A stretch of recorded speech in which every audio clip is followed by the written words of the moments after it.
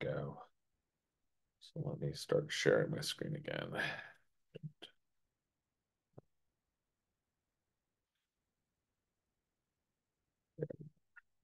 So let's get back on track here. Okay, so just at a glance, the course text is called ISTE Standards for Educators. It is, in fact, the cover for the book is right there. It's not a very long book. In fact, if you give me 1 second, give me a couple seconds. I have it right here. There we are. Much better. Let me get in front of it so you can actually see it.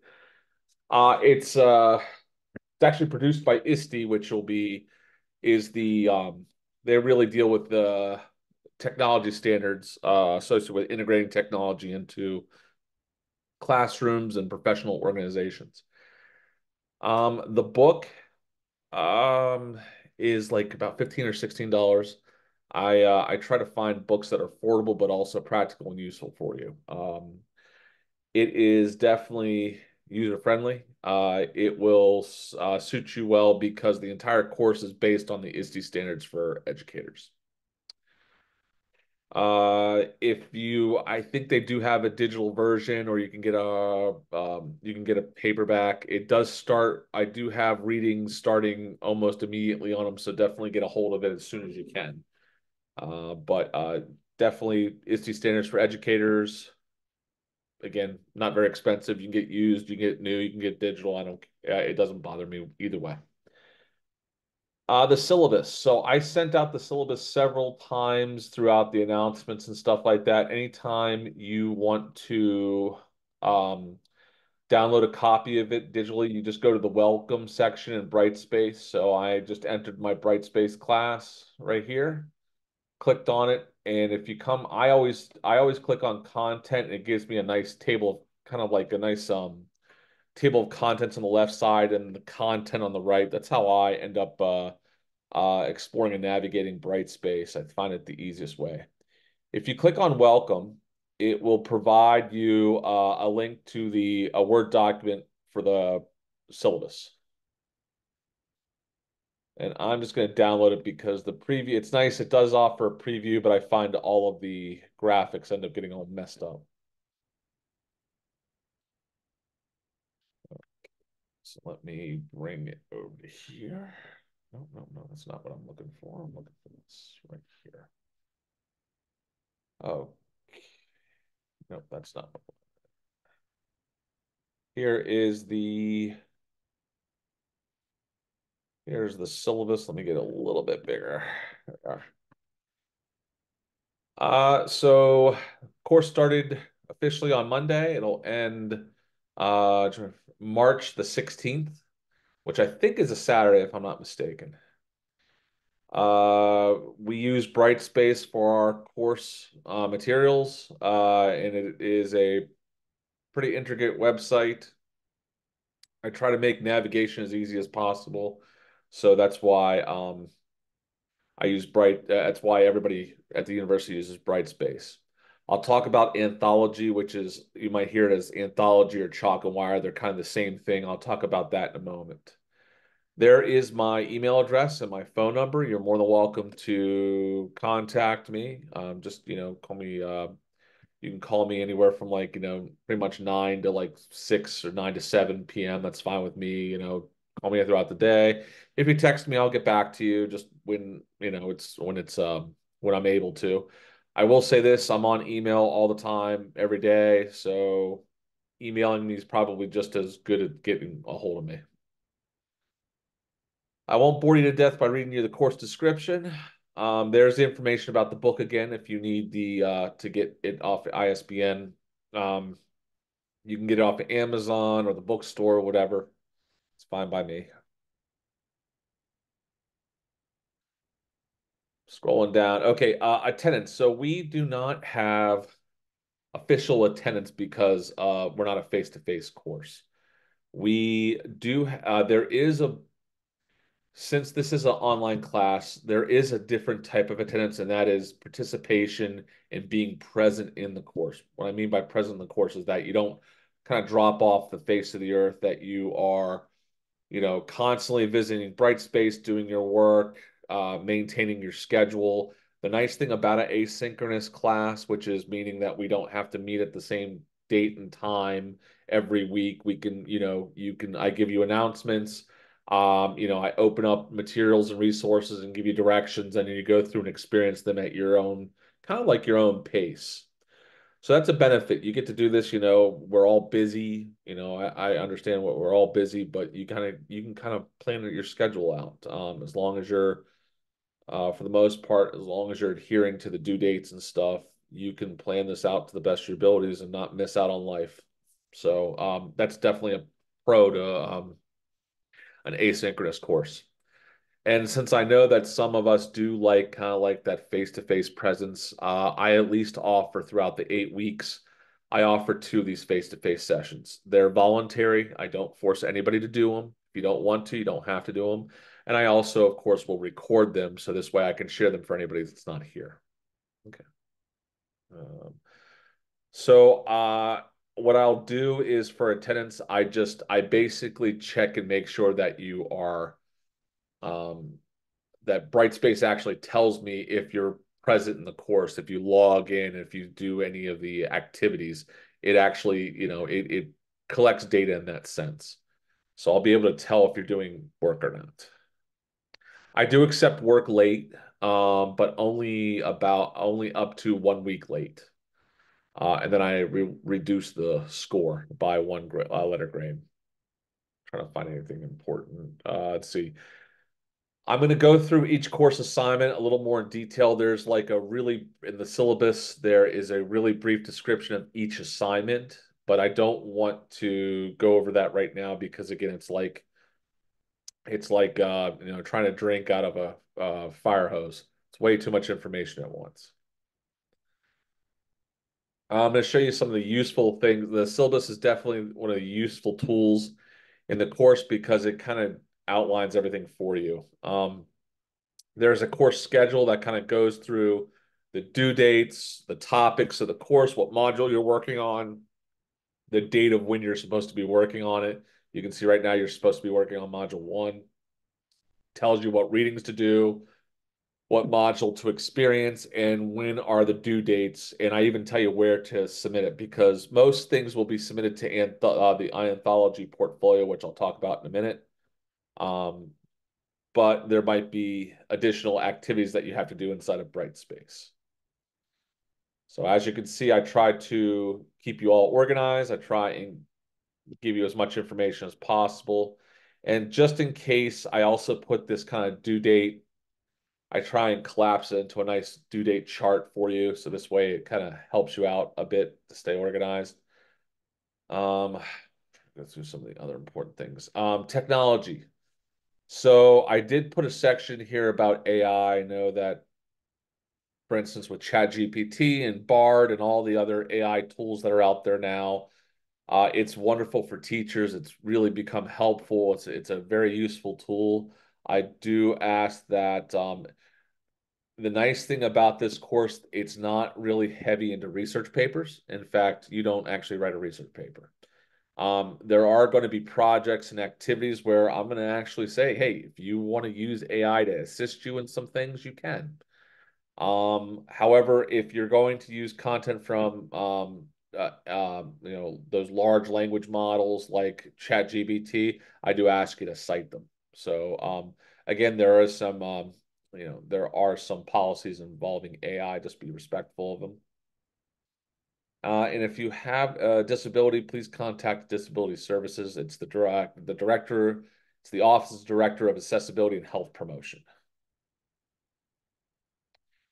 Okay, on the syllabus, there are some more SOE policies, School of Ed policies, so the e-portfolio. So let me give you, do you all have your e-portfolios by any chance? Have you gotten it yet? Okay. Betty, have you gotten yours yet?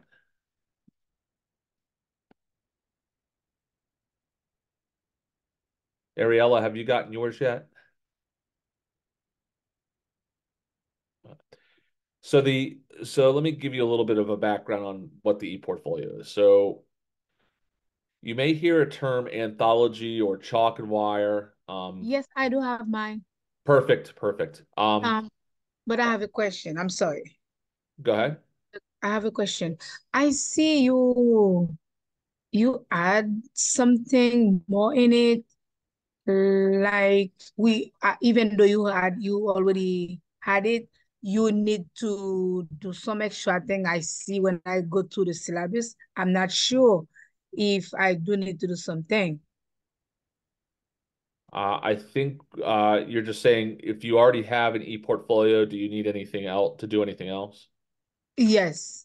No, if you have an e-portfolio already, if you have Chalk and Wire or Anthology or whatever, it's you might hear them both referred to in the same way. No, it's fine. You don't have to purchase another account. You just have to purchase the initial account, and Okay. that's fine. Yeah, it's a lot of times this is the very first course people take, and our advisors do a wonderful job of introducing everybody to a lot of policies. But occasionally somebody might, come on board a little late, or they may have just missed it in their orientation or whatever. The e-portfolio policy, I just have to share it a lot of times because I also give you training materials and resources in this course, and we use it a lot in this course. So this way, it really does kind of help train you and prepare you for the rest of your coursework, which will use Anthology. So Betty, just long story short, you don't as long as you've purchased your account, you're fine. That's why the very first announcement I gave you, I think it was about 2 weeks before the course started, I made sure to tell you that you have to make sure to get an Anthology account. Okay, thank you. No problem. So anyway, the information's there. I made sure that it goes out on I'll make sure that it goes out on each announcement for the first 2 weeks of class. This way we can just make sure that everybody's purchased an account. I don't handle the accounts. My colleague, Professor Madeline Ball does. There is a link if you need to purchase it. The e-portfolio I think you buy a license for 5 years. It costs $150. I think that's the cost of it. So, and that will last you for 5 years. You don't have to keep on paying over and over and over again. It's a one-time fee for 5 years. Anyway, so I wanted to kind of introduce you to Anthology. We're going to be building something. So it inside of Brightspace, I'll show you when we go in there. I give you a tutorial. So if you've purchased it before and you need to set it up on you've gotten the account and you need to set it up. There is a module that walks you through how to set it up. I'll show it to you when we go into Brightspace. Are there any questions? I'm going to stop here right now. Oh, one last big kind of thing. Communication. Please make sure you're checking your Notre Dame email account daily. If you email me using like your school account or Gmail or something like that, I'll respond to you. It's that the important thing about constantly checking your Notre Dame email is that it's connected to Brightspace. So anytime an announcement happens, I can contact you. It contacts you through the Notre Dame email. So please make sure that you're checking that. It's also School of Education policy that I use the Notre Dame account. So long story short, please make sure you check your Notre Dame account during coursework or during the time of this course. Okay. Any questions on the syllabus while I get Brightspace ready?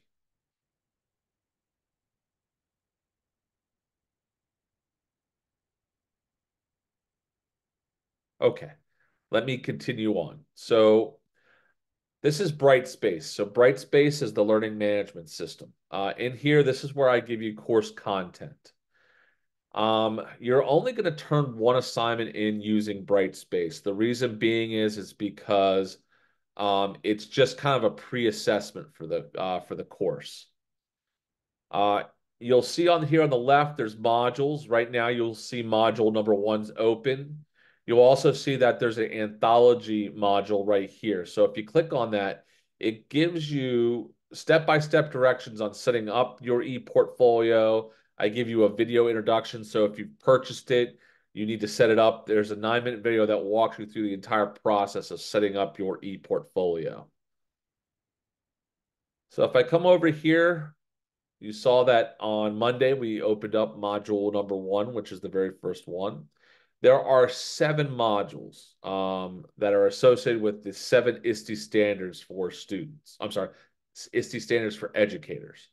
So that's how I structured this course is we deal with one ISTE standard at a time. So module one will focus on ISTE standard one, and you'll learn about each one. So ISTE standard one is learner. So it talks about how you are and explores how, as an educator in the technology world, you are going to be a lifelong learner. So the general anatomy of the modules is you'll receive a module plan. If you click on it, it basically gives you from start to finish all of the information, all the steps that you have to do to be successful in the module. Everything from the objectives, the overview of the objectives, all the way down to the directions for the assignment. Next up, each module, well, I can't say each module, most modules will also include a presentation. If you click on this link, it'll take you to a narrated video. I'd like to apologize in advance. I'm sorry about my nasally voice. This is what I have to deal with, is my nasty voice. I'm very sorry. I apologize. So if you get bored, if you can't stand my voice any longer, you can always read the transcripts. It's just some people have awesome voices. I do not, and I'll never get narrating work, and that's fine. There are links, there's resources, there's readings. If you're looking at the syllabus, it'll tell you where to go in and actually do work, where to find assignments. You'll see for module number one, there was a self-assessment. So you'll see some of these are assignments, some of these are Word documents. If you open this up, assignment number one asks you to complete this very first part of the chart. And it's asking you just to rate yourself as, do you feel like you're strong in these standards? Do you feel like you need more growth? Or do you feel like you're neutral? It's neither a strength nor a weakness. And it asks you to complete this first chart, this first part of the chart. And at the end of the course, you're actually going to complete the second part of the chart and then compare them and do a course reflection. So my hopes are by the end of the course, you're going to see a lot of growth throughout the next 8 weeks. Okay. Now, for this assignment and this assignment only, you're going to complete this Word document and you're going to submit it to this section right here, which says assignment number one. You'll upload it to here, and I will check it for you. I'm not going to grade it until the very end of the course, but I'm just going to check that you've completed it. Okay. So click on content one more time and show you. So starting next week, let's see, I open up all my modules on Monday. So this way on Monday, module two will open up and then you get to experience module two. Eventually module three, module four, all the way to module seven. But the anatomy is much the same. Okay. Let me go here. So I think the next thing I had, Brightspace Anthology. So I'm going to show you Chalkawire just for a second. Just so this way you can kind of see what it looks like. So let's pretend I'm a student, I've set it up, and I'm ready to turn work in. If I come over to menu, you're going to probably hit work in my coursework to enter the portfolio. Me, I have to kind of go a different route because I'm an administrator. So let me go general coursework. So all of my assignments are in the portfolio that's called general coursework.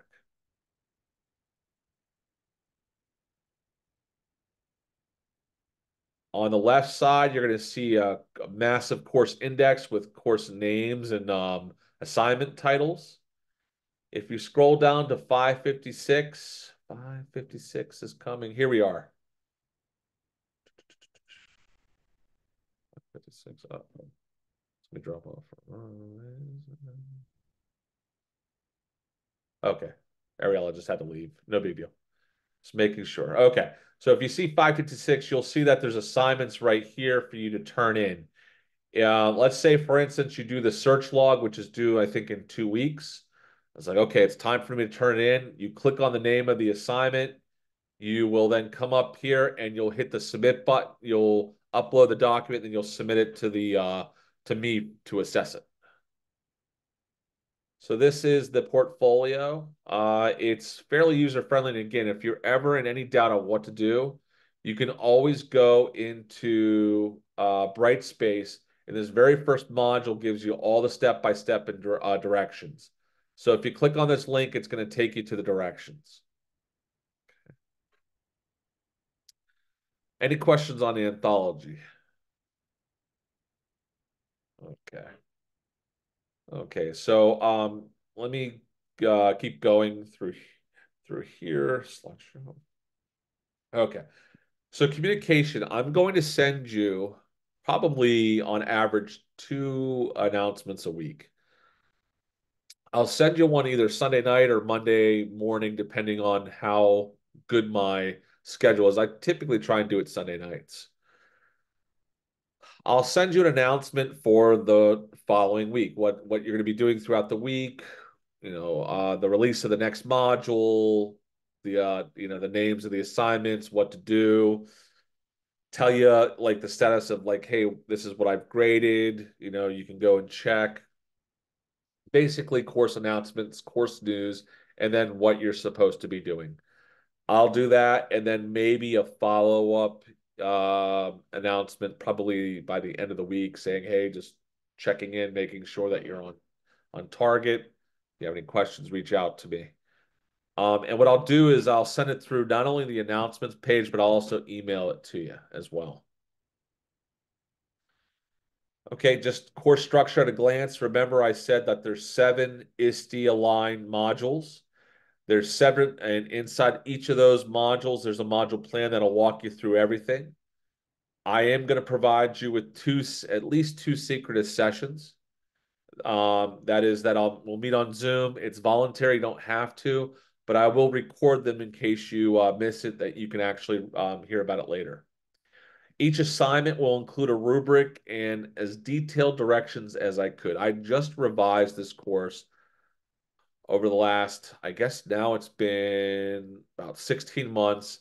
And I'll say this is that each course, each session, each during each semester, I'm getting a lot more positive feedback for the course. People love the assignments.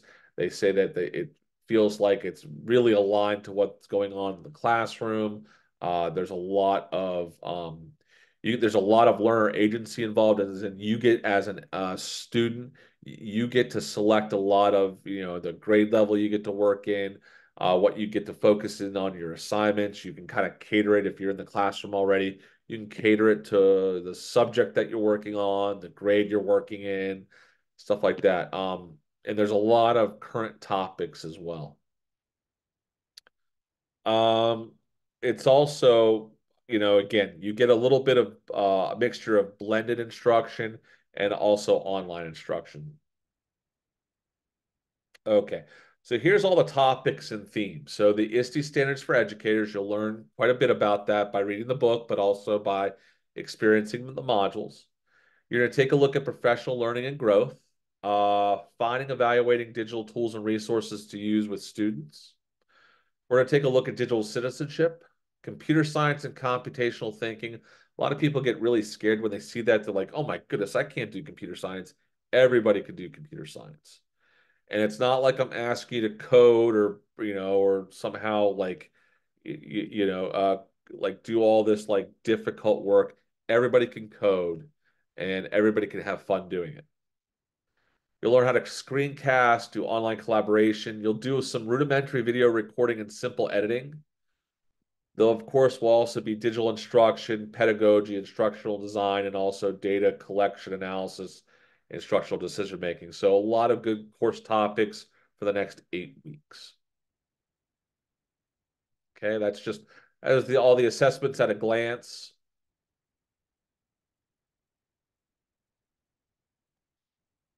Okay, so assignment 1, I kind of went over briefly with you. You're going to just be completing the very first part of this chart. There's 2 parts to this. There's 2 columns to this chart.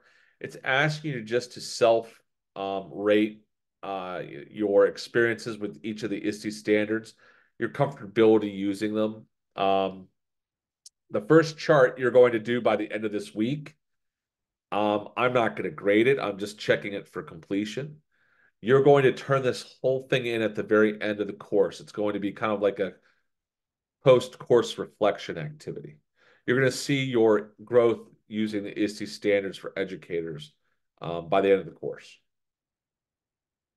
Okay, at a glance, here is the digital search log. So after you experience module 2, which I'll open up next Monday, you're going to go and find 10 digital tools that you might use in the classroom. They could be tools as in digital apps, like say, for instance, Google Docs, or it could be a website like National Geographic. So you're going to find these tools. You're going to summarize the tool and the feature. You're going to evaluate the tool, and then you're going to decide how can you use this. And then you're also then going to reflect how do these tools help you to advance to shared vision of technology integration, and how does it help with equitable access to digital tools? So this will be the very first assignment 2 will be the very first one you submit to the e-portfolio.